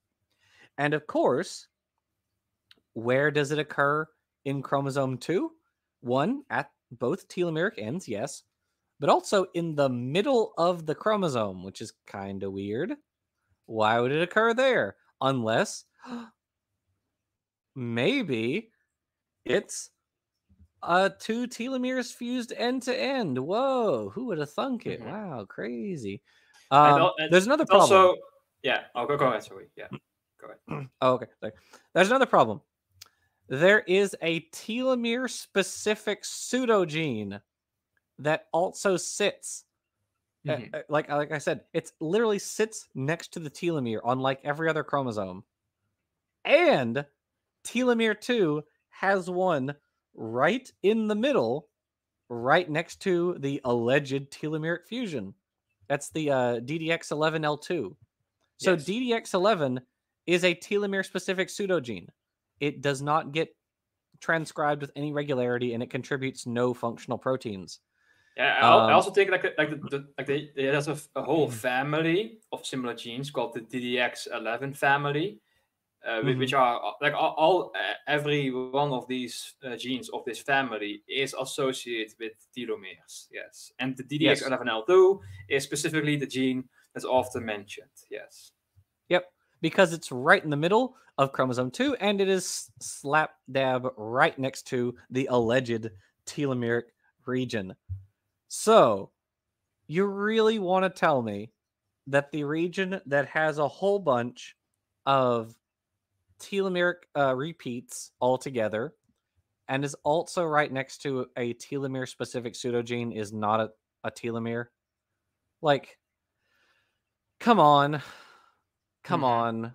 Let's be real. Also, it is. We all know it.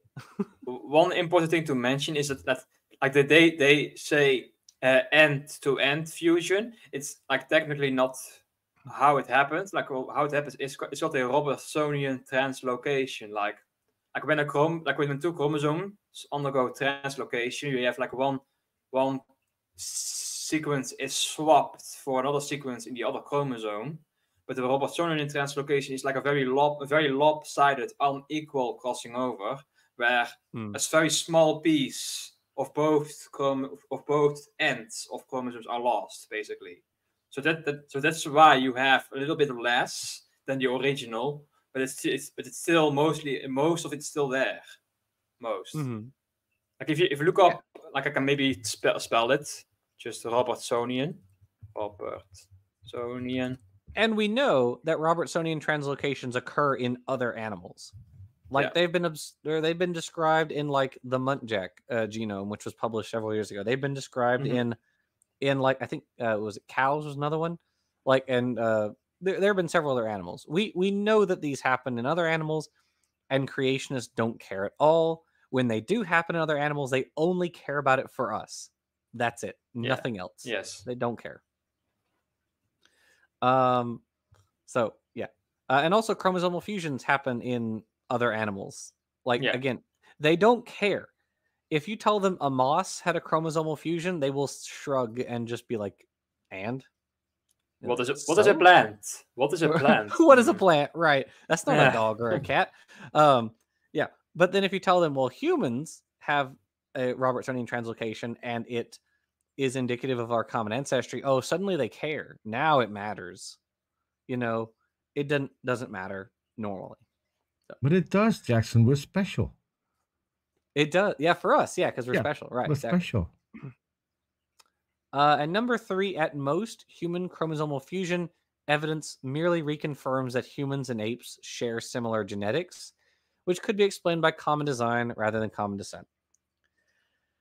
So again, no model. They don't care. It could be true or it might not be. They just don't care. But also, like, why? Why would God do it that way? Do you have any reasoning, any explanation, anything at all? Yeah. Again, counterfactuals. What if there is no evidence of a chromosomal fusion? And then evolution would be in trouble, because then we couldn't explain the difference in the number of chromosomes between humans and chimpanzees. Like it only makes sense for there to be a chromosomal fusion to explain why we have a different number of chromosomes. But if there was no fusion, then it would make no difference for the design explanation, quote unquote. So again, there is no constraints on their side. I think the designer gave us ape ears because the apes used to do what he told them to do. So he thought that would be wise to put those ears on humans as well. And still, we don't do what he wants us to do. So that's why we got the flood. We Of didn't course, listen. that makes sense. We didn't listen. Yeah. I can define human exceptionalism as a view that the human race has unique and unparalleled moral, intellectual, and creative abilities. I understand that that acts of extreme altruism pose a challenge to Darwinian evolution. Okay, two things. I think all of us here acknowledge that human exceptionalism is a thing. Like, obviously, humans have intellectual capabilities that are not shared with the rest of the animal kingdom. I mean, we're talking on a computer here, and I haven't seen gorillas do that yet.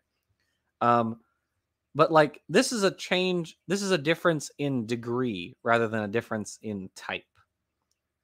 Mhm. Well, Chimps. I also would characterize a human exceptionalism as like placing a higher value on those attributes. Like, of course, we are the most intelligent species on the planet, but it's not like we are superior in a general sense Right. because of that. Yeah.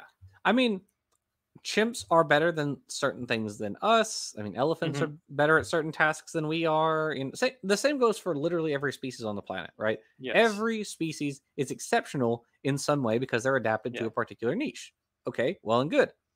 Now, in our case, yes, we have these greater intellectual and creative capabilities. Yeah, that's fine. But like again, all other apes are intellectual and have creative abilities, right? Like chimps are in their stone age. They make tools. Now they're not the same. They're not using, machine guns like we are, but they have tools. And at one point in our history, we also just used, stones as tools. So this is again degree, not type.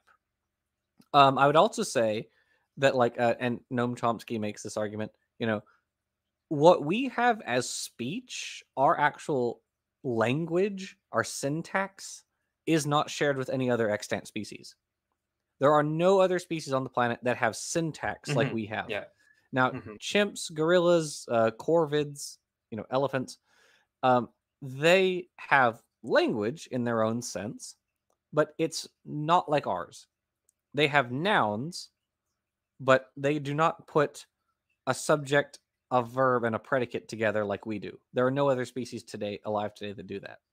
So in that sense, yeah, again, we are exceptional in that sense. So, the other thing, extreme altruism poses a challenge to Darwinian evolution. It really doesn't, because if you know anything about like kin selection or group selection at all, this immediately is like understandable. Why would a parent die for a child? Because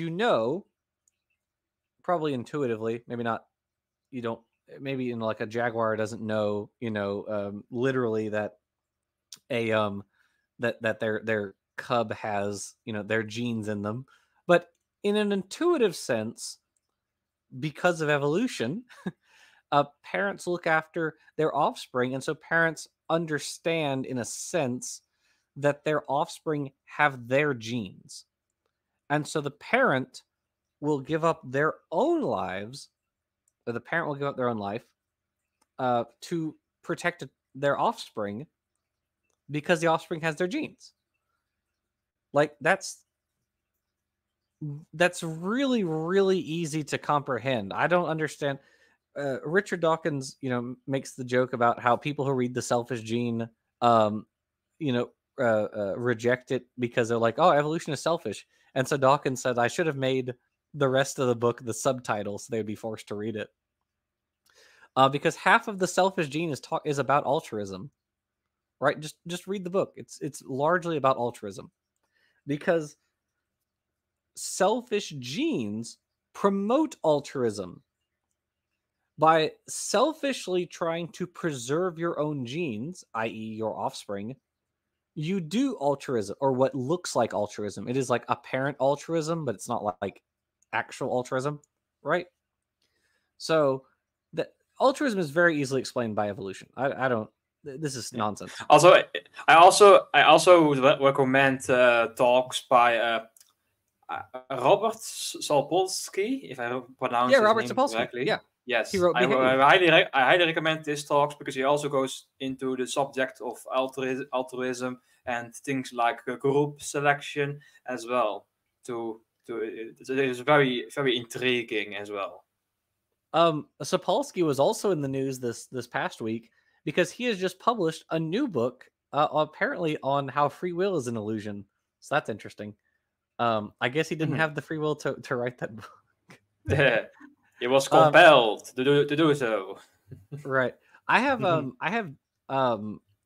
Daniel Dennett's book, Consciousness Explained, which is about in which he also, I think, argues that like free will is not real. Although he's more from the philosophy aspect of it, and I'm intrigued to read it. But I would consider like the libertarian notion of free will to be like incoherent. Like if I like for example if I have two options to eat chocolate ice cream or feces, like I want to choose the chocolate ice cream. Am I free? Am I free in that sense? Like do I have a choice to choose the other option? Like I'm compelled to choose the chocolate ice cream over the other option in this case. Like my senses compel me to do so. I guess, yeah. What does free will mean in that sense? Like do I only have free will if I am able to choose the feces at an equal rate, at an equal probability? Like what does it mean to have it? I'm sure there are very long and deep conversations on the meaning of free will that we here probably don't have time to go into. Exactly. It's more on the philosophy people. Yeah. It would still depend on the free will of the ice cream makers. If they don't make chocolate ice cream, you've got nothing to choose. I guess that's true also. Yeah. Your free will is contingent on their will. Yes. Yeah, exactly. So is it really free? No, you're a slave to everyone else whose choices impact your own. So I don't know. And here we are going philosophy. All of your choices are impacted by the society you live in, the society you grew up in. Right. The way you grow up and the things you were taught. All of those impact your free will. Believe it or not. Yeah, no, that's 100%. Yeah, absolutely right. I agree. Yeah. So, it's also like somebody made the point, like just one last point, like somebody made the point that some people would choose to poop, but it's still not true free will. Like suppose you have some individual who wants to prove free will exists by eating the feces. They were still compelled to do so because of other reasons. So it was still not proof free will. Ironically, yeah. Yeah, there are. But still, anyway, let's move on. Let's move on to the next point. There are videos on the subject. If so, 2 girls, 1 cup. No, we're moving on. We are moving down. Moving on. I regret. Yeah, we are so demonetized. Yeah, I mean. All right, Peter. What's next? What's the next bullet point? The next bullet point. Okay, we have a chapter outline. No. All right. Go. Paleoanthropology, the origin of humans, studied by paleoanthropologists, is perhaps the most hotly debated evolutionary field. Biases and bitter disputes between researchers permeate the study of human evolution. So funny enough, that's actually true. That's actually true. So there are a lot of deeply bitter arguments about between paleoanthropologists over fossils. It's really kind of weird, honestly. I don't quite understand it, but I am not a paleoanthropologist, so maybe I just don't get it. But anyways, so for paleoanthropologists, a lot of them, like if they find a new bone, for like every new bone they find, they're like, yeah, we're gonna call this a new species. This is Homo georgicus. When it's Homo ergaster. It's like Well, we don't really need to rename every fossil we find as a new species. We can probably lump some of these together. Like both Georgicus and Ergaster are typically under Homo erectus. So, oh no, Peter, now you've got other people asking about the no, look what you've done. You've ruined everything. No, not oh. Okay, anyways, Yeah, Tsumami paleoanthropologist. said we all three of us have seen the video. I have not seen the video, nor am I ever going to see the video because people told me what the video was about. So no, I'm not gonna watch that. Nope. No. Paleoanthropologists confidently offer, I thought it said offer accounts of human evolution, but their narratives often conflict with one another and with the evidence. That doesn't mean anything. This is like a Weasley sentence. This means nothing. Okay. DM scientist, chemist, auto mechanic wing for $2 says paleo experts. Somewhere Erica cringes. Yeah, she's like, she does the she's like sitting in her office or something, and she's like, I felt a disturbance, something. Anyway, hominids and hominins. Members of the family Hominidae are called hominids, including humans, great apes, chimpanzees, gorillas, and orangutans, and all extinct species leading back to their most recent alleged common ancestor. Okay. This is the first accurate bullet point so far that I've seen. That's on Dapper's show. Yeah. We would take a drink when the when the creationist gets something right without without without reading it. Hominins include humans, chimpanzees, and any extinct organisms leading back to their presumed recent common ancestor. Yeah, hominins, whether it includes chimpanzees or is just the human side, kind of depends on who you ask. I've seen it both ways, but it doesn't matter for our purposes. It doesn't matter. Australopithecines. Australopithecus is a small-brained ape-like genus thought to have risen a little over 4 million years ago. When they say small-brained, what they mean is it has a brain that's about the size of the other great apes, the other extant great apes. So the size of the brain of gorillas, chimps, and Australopithecus is about a third of our current brain size. About a third. Mm-hmm. We talked about this in the Handyman's Tale. Yes, we talked about this in the Handyman's Tale in our Ancestors' Tale series. So if you're interested in, we did like 8 episodes on human evolution. We did a lot. There's a lot of stuff on human evolution. In Latin, the name means southern ape, since the first Australopithecine fossils were found in southern Africa. Again, yeah. Oh shoot, I've forgotten the name now. Richard Dawkins says in Greatest Show on Earth that he hopes that there's like a fossil somewhere that is like the first Australopithecine, but it's like labeled something different because he hates the word Australopithecine. Dang, I can't remember what it is. I'll probably remember it next, or I'll say it next time because I don't remember. Because yeah, Australo just means southern ape.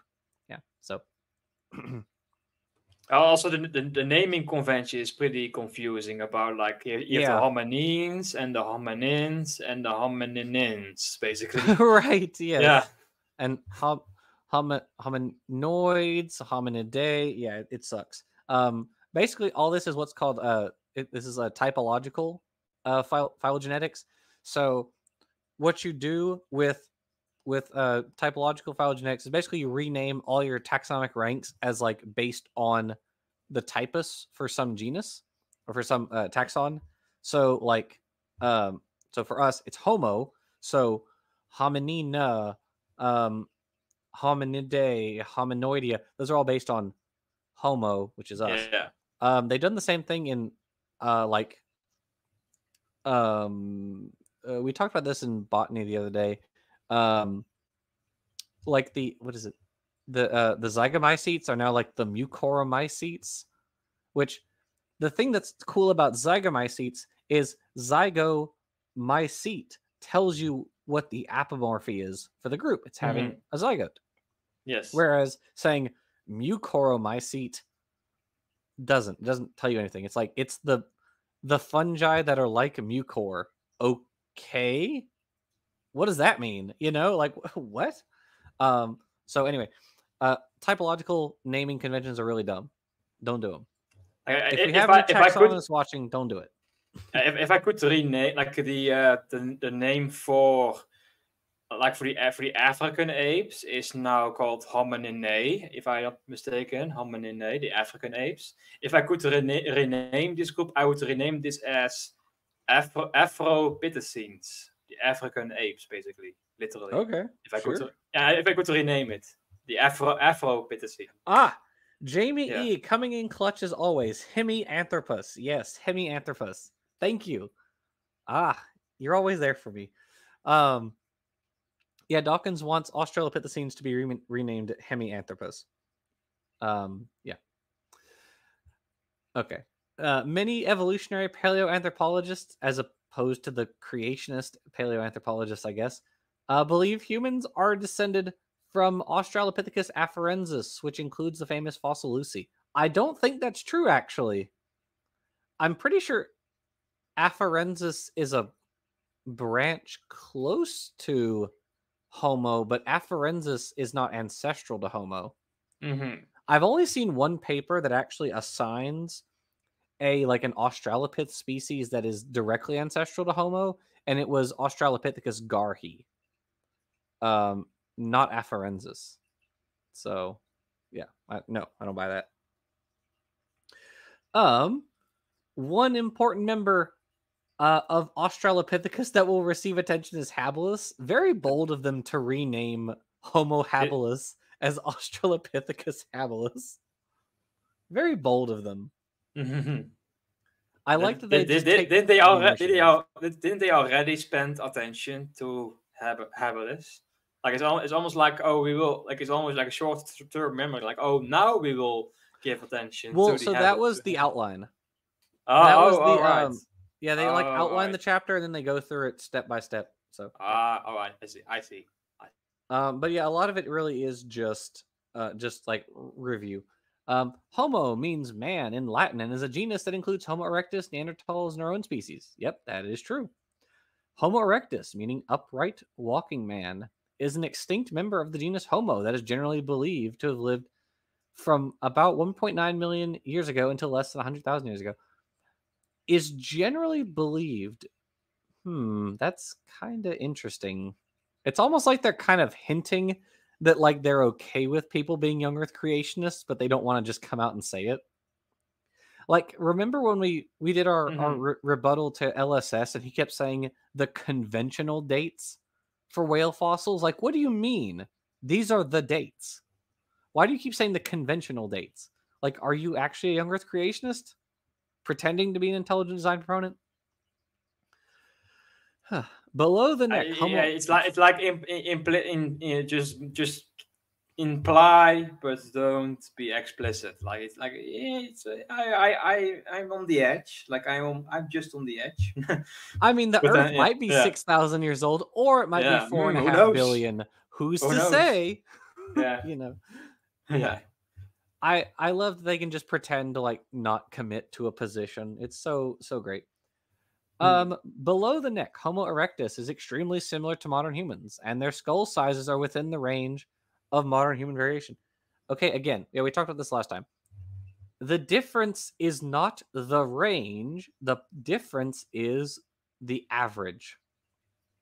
So early Homo erectus have a smaller average skull size than late Homo erectus. Okay. Human skull size, goes from like way smaller than the average to like, didn't Oliver Cromwell have like it was like twice the average or something like that? Huge, enormous brain capacity, allegedly. So like, I mean, again, it's not the range, it's the average. That's what's important.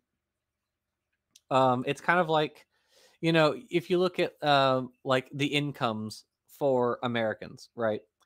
And you could say like, ah, well, some people make $1 billion per year. Well, yeah, some people do. That is not the average American's income, though. The average is way, way, way, way lower than $1 billion, right? And that's the same kind of argument here. And it's also like of course they are they using absolute brain content or brain volume, or are they doing the relative to the body size? That's also a good question. Yeah, I don't know. Yeah, I don't like know. like obviously small sized Homo erectus would have a smaller absolute skull size, but that's not really that's not really the point. Yeah. I think they're probably referring to relative. I think they're would probably saying, presume. I'd say, yeah, Yeah. I would assume relative because they're saying the skull size is within the range. Yeah. Neanderthals are a member of the genus Homo, dating from 30,000 to 200,000 years ago in age. They look nearly identical, except for slightly larger and thicker skulls. Except for that. Yeah, I mean, yeah. Also, except for the fact that they are genetically also obviously very different from us. They fall way outside of our species. Aside from that little minor inconvenience, they're nearly identical. I mean, it's true. They are very similar to us, you know, in a lot of ways. They are one of our sister species. But they like I would actually say that the most striking difference is that they have no chin. They have no chin. Yeah, I think that's the most that would look very difference. odd. Yeah. Yeah, you could probably get past the brow ridge. You know, they might look a little strange in the forehead, but like, yeah, no chin. Like, that'd look a little strange. They belong in the Simpsons because the Simpsons also have no chins. Yeah. Neanderthals are commonly portrayed as bungling primitive relatives of modern humans, but anatomical, genetic, and cultural data suggest they were capable of speech and had art and culture and may have been a sub-race of our own species. Okay, it is debated whether or not they had speech. Art and culture also probably. I think they did. They probably did. There is no evidence that they were a sub-race of our own species. Zero. None. Yeah. Who do you think they're most closely related to? Which race? Or which lineage, I guess I should say, to be more specific. Young Earth creationists. Which lineage? Yeah, you got me there. Okay, fair enough. Like who's the guy also again? Like a replacing Darwin guy, Jensen. Right? Oh, Jensen. Yeah, Jensen. Yeah, like he would say that like Neanderthals are most closely related, or like a subset of Africans. Again, that doesn't work though, because all Africans are more closely related to Eurasians. All humans, all extant Homo sapiens, are more closely related to each other than any of us, any single one of us, are to Neanderthals. And like that's just a fact. Like we have, except for like interbreeding cases, but aside from that, we are like a monophyletic group with the Neanderthals outside of our group. Yes. Yeah, we have the nuclear and mitochondrial genome of Neanderthals. We know that they nest outside of our own species. We know this for a fact. This is not a question at this point. You're long past the data on this. Sorry, get over it. We belong to the species Homo sapiens, which means wise man. Yep. Due to their high level of anatomical similarity, some would classify both Homo erectus. No.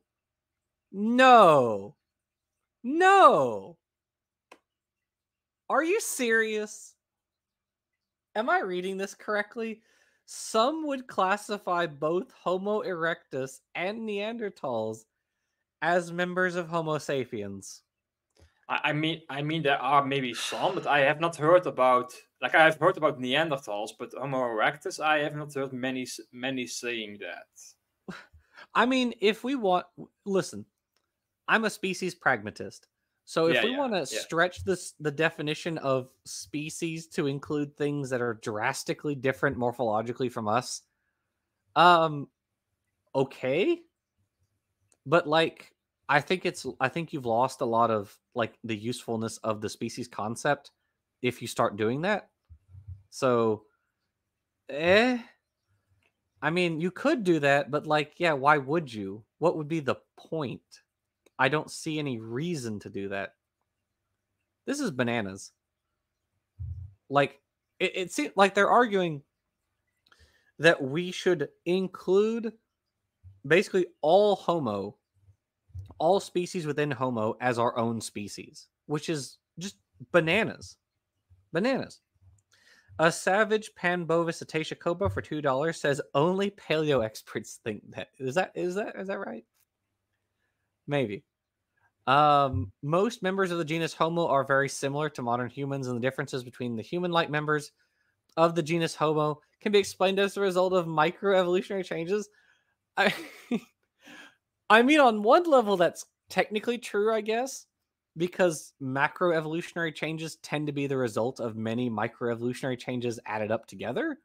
So, I guess in a sort of reductive sense, that's kind of true. But like, I mean, there are so many weaselly words in here. Like when you say the differences, yes, there are differences between our species. Like obviously we're different species, but we're in the same genus. So there are similarities that unite all of us, but there are also some differences between us, which is why we're different species. And yes, those are the result of microevolutionary changes, but lots and lots and lots and lots of microevolutionary changes, which is why we're different, considered different species. Vandalia 1998 for $4.99 says, I've heard Homo sapiens might be a clade within Homo erectus, but not the other way around. Yeah, you're right. You are correct, Vandalia. We, as well as Denisovans and Neanderthals, came out of Homo erectus. Oh, this is crazy. This is this is just so crazy. This is so bananas. I love it. It's so insane. Peter, can you scroll down a little bit, please? This is so bananas. Keep scrolling. All right, we're gonna call it for tonight. Okay, we'll start with Australopithecus versus Homo next time. So I think we're done for today. Yeah, we'll do all that next time. That's fine. All right, if you want to go back to the three screens. Hello. You're muted. Oh, sorry. 4. I Still here. 4, yeah.